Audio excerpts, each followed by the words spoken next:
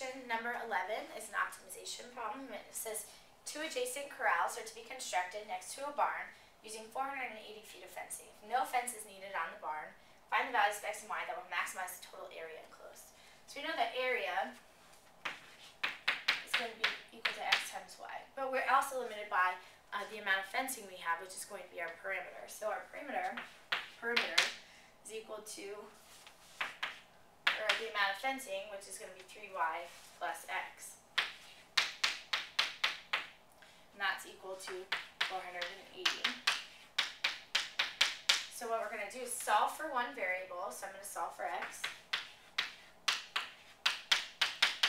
And then use that and plug it into our area equation. So you get area is equal to y times 480 minus 3y. So we get 480y minus 3y squared is equal to area. But we're wanting to maximize our area, so we need to take the derivative. And that gives us a prime is equal to 480 minus 6y.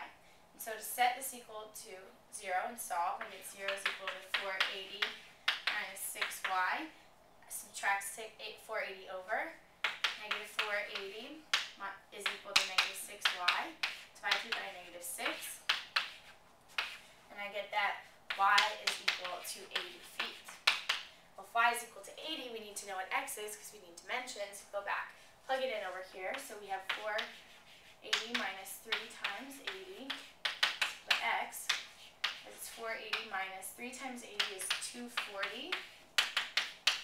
480 minus 240 is 240.